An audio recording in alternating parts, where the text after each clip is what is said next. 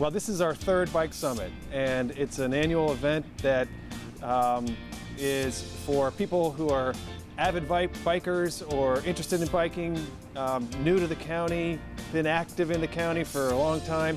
It's really intended for everybody to get an understanding of what is going on in this county right now in terms of the transportation and recreation issues of biking. We also have a lot more interest in safety issues.